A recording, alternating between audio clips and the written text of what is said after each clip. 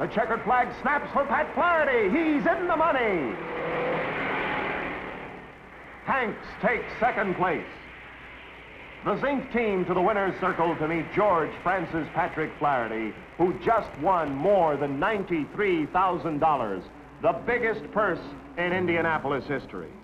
Into victory lane, where an oil-spattered, weary, grinning winner will be met by his wife and lovely film star, Virginia Mayo. And so the grueling race is done. Each driver gave his all. But win or lose, these iron men again will heed the call.